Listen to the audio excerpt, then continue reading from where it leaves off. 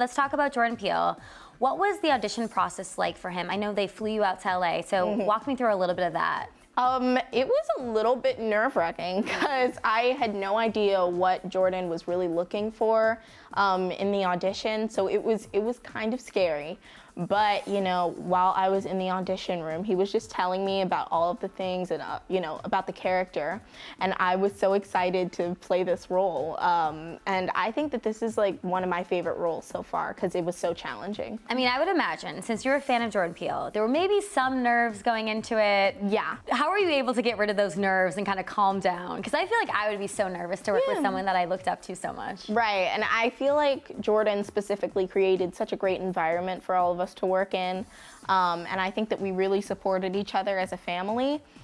So it wasn't that scary once we actually started working with each other and once we started shooting. So I think that it was more fun than it was, you know, challenging. And was he very serious on set, or was it like he was joking around? Yeah, he's really goofy. But the times when we were playing the bad family, you know, he would like give us time to really prepare and really, you know, get into the mindset of the roles because it's a challenging role. It's really heavy. Yeah, that's what I think's so cool about this film. There's this, you kind of face off against this bad version of yourself.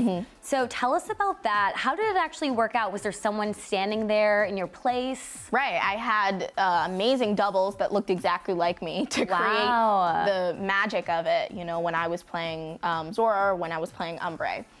So it was perfect, and you know, they would put the cameras perfectly placed.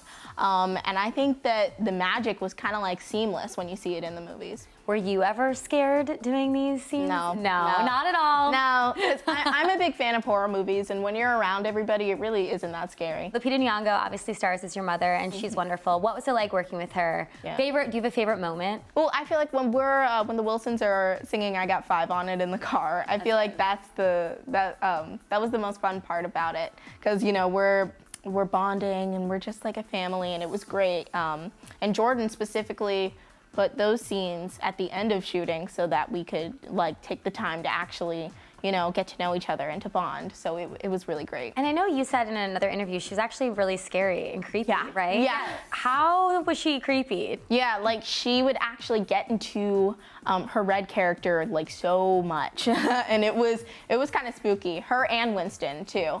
So Evan and I were kind of like, what's happening? So did you sometimes not know when she was in character or not? No. Sometimes I would literally see her and I would be like, oh, she's not herself right now. Oh, wow. Yeah. Wait, what were some of the things she was doing? It was just you could tell in her face? Yeah, or she wouldn't talk, or she would talk in like that raspy voice, and she would walk slowly, and it's kind of spooky.